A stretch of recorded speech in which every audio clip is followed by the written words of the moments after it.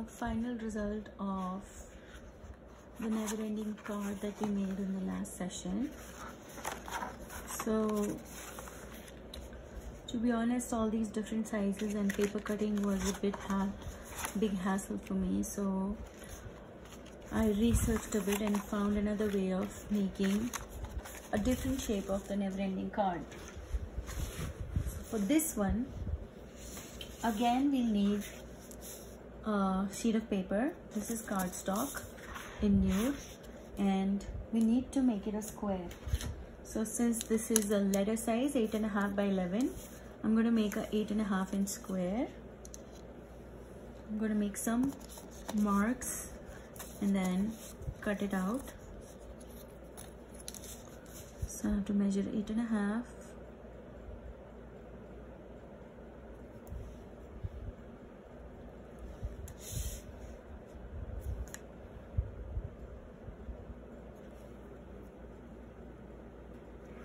Okay, so just join these two marks and cut out the square.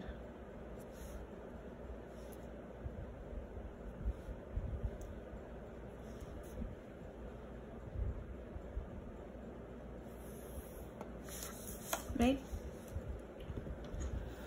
So I'm just going to align the pencil mark that I just made with the wire on my cutter and hold it down and cut it. So now I have my square. Now I think this way is the easiest way I've found.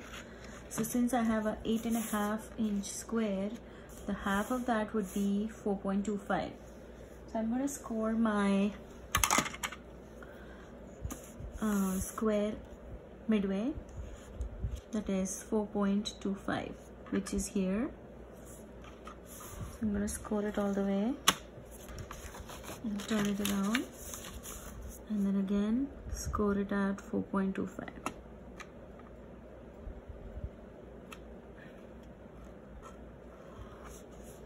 I made a mistake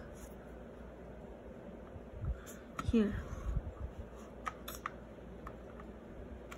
My scorer is slipping a bit. Okay, so here, that's my 4.25 inch mark, and then do the same the other way to 4.25 over here, and then score it all the way, turn and score it all the way. Oh.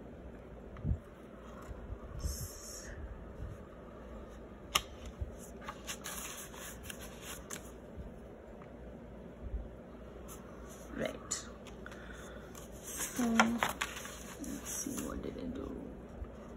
This is 4.25. Okay, so maybe this square that I cut is not perfect, but that's fine. The idea is to make halfway marks and then make quarter way marks. So the quarter of that will be 2.1, and 2.1 way mark I'm putting here, right? So since there is a halfway mark, I just fold it. I can do this way too. Okay, 2.1, right? And then score it the other way, and we should be good. Okay, so we have scored it all the way. Now we have to do it this way as well. So we're gonna fold it this way and then score it all the way. So again, 2.1, and then turn it around, 2.1. So now we have all these core marks. I hope you can see. So the easiest way now is we need to cut out these 4 squares in the middle. So easiest way to do that is fold it and then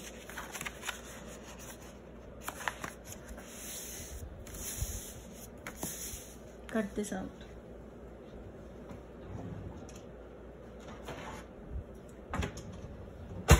So here's my scissor. And make sure I'm on the right folds. The center one, because I made some crease marks by mistake. Okay, and now we need to cut these two. Because we have folded, these two will get cut together. So easy.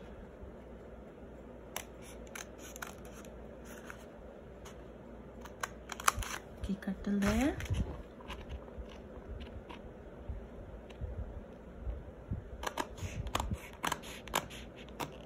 Cut till there, and then just take this part out.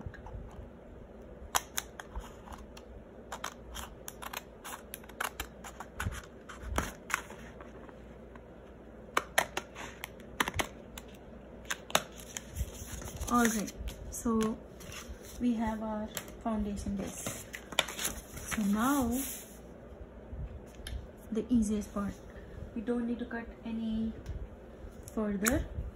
Now I'll take my glue stick and the right top corner, I'll apply the glue stick to the right top corner and the left bottom corner. Okay, so apply generously because this is cardstock and it needs to be cut properly. I mean, it needs to stick properly, and glue stick glue might not stick it properly. So now the top right and the bottom left are stuck. Now we got to fold it on this crease mark inwards. So that's one. And then fold this one inwards, and that's two, right? So it's open here and open here. So now I'll just neaten this edge over here. The parts that are sticking out a bit over here, I'll just cut them properly. Okay.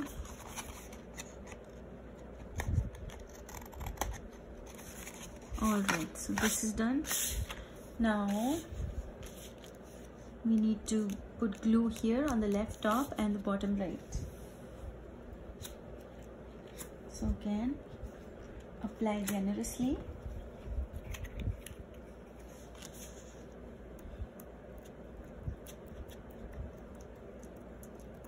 Left top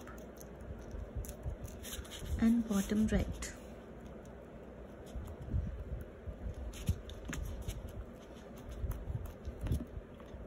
So basically for both the alternates of the never ending card, you need to know you need to have a square, and then you need to know the half and the quarter. So now again, now we'll fold this inwards like this,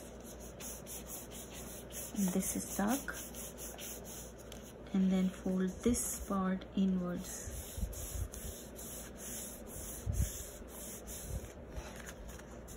And we have our card. So let's see, did that work?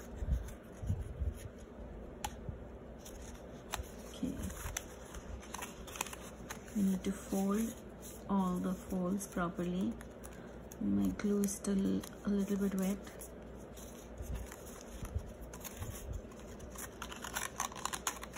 Here, so 1, 2, 3, 4. Again, 1, 2, 3, and 4. So that's our tiny square shaped never ending card. I hope you like it.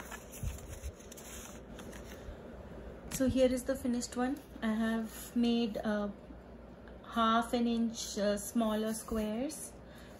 These squares measure 2.25 inches.